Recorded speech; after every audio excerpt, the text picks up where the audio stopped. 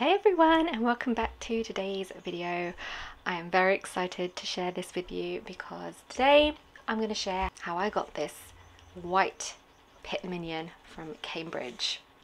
Now, obviously they don't come in white because, as I've mentioned many times before, premium Bible publishers, apart from Humble Lamb, only seem to do very bland black, brown colours, and they don't really cater for more feminine styles. And I wanted a white one, but I wanted it premium, so I painted it. Now, I couldn't find any videos on YouTube for how to paint a genuine leather Bible, and this is a premium Bible technically, so I thought, okay, I'm gonna do it. I'm gonna be the one to take one for the team and paint a quite expensive Bible myself. So yeah, here is how it turned out. I will show you later on the process so you can see how I did it, but I am so happy with it. It is gorgeous.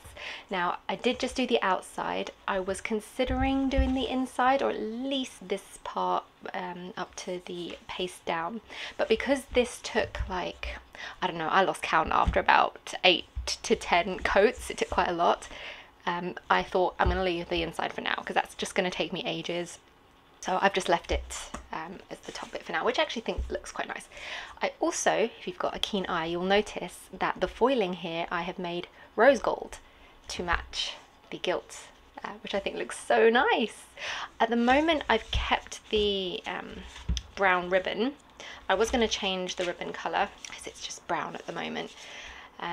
But actually it kind of matches a little bit with the bronze kind of colouring, so I'm going to leave it for the time being, but I'm not opposed to possibly changing them out in the future. But I'm not really big on ribbons, so yeah, it doesn't bother me too much, but if I did, I would try and find one this kind of colour. So I'll do a little close-up so you can see the finish and how it looks.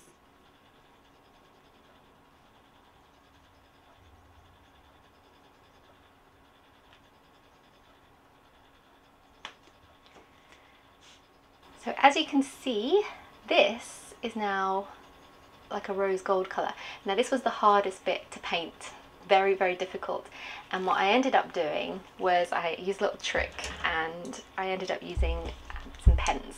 So I used this kind of rose gold bronzy pen, and I went over the foiling and then went around it with a white one to tidy it up a bit. But this took the longest. This is the only thing I don't have on film, just because my face needed to be like right here so I could see what I was doing, and there's no way I could get a camera angle to shoot what I was doing, because my face was literally so close to it. But it came out really well.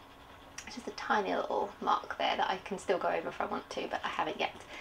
And also I have put a top coat on it, which I didn't show it in the video either, but it's just a clear coat, you can't really see, but it's like a satin finish, and this is what apparently prevents it from being cracked. So the only issue you have when you're painting leather is possible peeling and cracking. So that's what I'm hoping the top coat will help prevent anything from happening to it. But it's so nice. So I have a white Pitt Minion, probably the only one in the world at the moment. So I'm really chuffed with it. I think it's come out really nicely. And you know, the great thing about painting is you could do any design. So I was thinking like doing like an ombre effect with pink or something at the bottom and blending. I could do whatever I want. Now that I know that it works, it's definitely a possibility. So yeah, really, really chuffed with how it came out. And keep watching and I'll show you my process and do a little voiceover for you. So as you all have already seen, I bought a new Bible, and it is the cutest little Pitt Minion. Now, I'm already showing you the finished version first, so this is what it looked like before. So you've probably seen the Pitt Minion before. It's cute. I really liked it just because of its size. I really wanted something that was quite small and thin, but I still wanted that premium feel. So I wanted the beautiful gilt, I wanted the lovely smooth pages. Yes, it's a little on the smaller side, but it's a smaller Bible, so that is to be expected. But yeah, it's really beautiful, and it's exactly what I thought it would be. I just don't like the colour. I think it's gross. Oh my gosh. I just don't like the colour. I don't like the ribbons. I just don't like the brown. I didn't really like the black either, and that's really the only choices that most of these publishers offer us, unfortunately.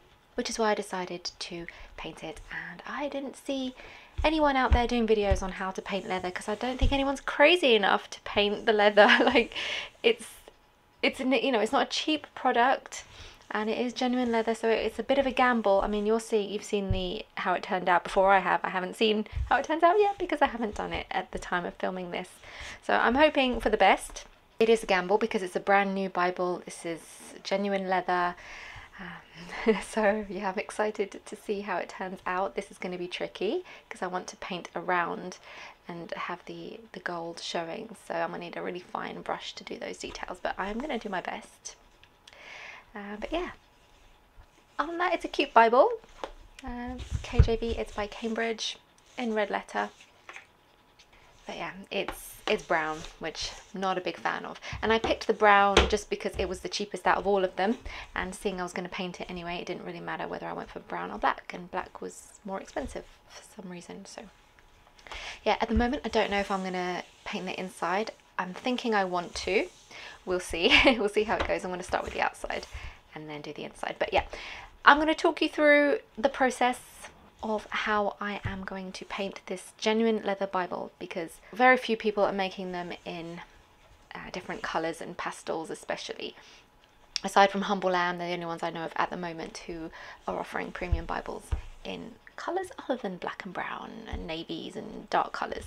So I figured there must be more people out there like me who want lighter pastels or different colour premium Bibles than we are being offered, so why not just paint it ourselves? So I'm taking one for the team, guys, and I'm going to risk ruining this Bible, which I will not be able to return if it doesn't go well. So I am nervous, but you know, you gotta go hard or go home. So we're gonna do it, because if this is successful, then this is going to be opening a whole new world for us people who want different coloured Bibles in premium quality. So yeah, I'm gonna just do a little speed through now, a voiceover with the process of what I've been doing to paint it, and hope it works out. Alright, so here we are with the materials and tools we're going to need. We start with a deglazer to get the top coat off, some white acrylic paint, and then a satin acrylic finisher to go over the top at the end. I'm just going to use some different cotton buds, paintbrushes, and a toothpick. And I'm going to start with the deglazer. So I've just used a cotton pad. It's like acetone, it's like nail polish remover, and it's going to take off all that shiny top coat so that you can put your paint directly on it and it will sit. So you just give that a good rub, and you'll notice that you'll see some of the paint and the top coat come off on your pad. So do both sides, and then you just leave it to dry for a short while, and then shake up your acrylic paint, and you start with very, very thin coats. So this particular brand that I'm using is designed for leather, but I'm pretty sure it's just acrylic paint, but it's just very thin. So regular acrylic paint is actually quite thick, so you can mix it with water if you don't want to buy a brand new specific leather paint, and it should work the same. But this, I'm just going to put a very thin layer, and you'll see because it's a dark colour underneath, you're going to need quite a few coats. So it's tempting to want to make it nice and thick to cover it quicker, but thin layers work better, otherwise you'll end up with cracking. Now I'm going to zoom in a little bit on the toughest part, which is going around the foiling. As you can see on the word holy, I already accidentally slipped my paintbrush and got some paint over it. Fortunately it comes off, so that's what I use the cotton buds for, just to wipe off any excess paint. So now I'm going in with a second coat, and then all I did after that was do the foiling on the letters of the side with a pen, and then I covered it with the satin finish on top. So there we have it. If you've been interested in getting a different colour premium Bible and you are also frustrated that you can't find one, you can paint it. It's literally just an acrylic paint. You want really, really thin coats, like this, as thin as you can, and layer on, just and layer and layer and layer and layer, loads of them. Make sure they dry in between each layer as well, and put a nice top coat on it to stop it from splitting and peeling. But I will do an update with you after some wear and tear, just to see how the edges hold up, because if it's going to peel anywhere, it would be along the spine where it opens and closes. So I will keep you up to date with that and see how it gets on. But as for painting it, it looks gorgeous, and we can do it in absolutely any colour you want, any pattern you want, any style you want. I don't see anyone painting their premium leathers. So maybe I'm the first, I don't know. If you have done it, please do let me know and how your results went on. Like I said, this was definitely the hardest bit. At one point I did actually paint it all white as well because I couldn't get it to look neat. And then that's when I got the idea to actually just use a pen and fill it in. And it is possible to do that and make it look good. It just takes a little bit of time. And your face really, really close so you can see what you're doing. But other than that, it's gorgeous. And what I love about the Pitt Minion is it's just the perfect size for me. I really wanted one that was quite small, very thin, and it's a great one for carrying around. It's gorgeous gilding. It's very sort of bronzy rose gold. And then this is what the font size looks like. So yes, it's quite small, but it's fine for my eyes. Fortunately at the moment my eyes are all right, so I can read fine. Pages are nice and smooth. Got red letter. It's just a really sweet Bible actually. I have had my eye on it for a while and I thought I'd just take the plunge. So yeah, I bought a brown one just because I knew I was going to paint it anyway, and the brown was the cheapest probably because it's not a particularly nice colour. It's very dark, it's almost black. I don't really like it.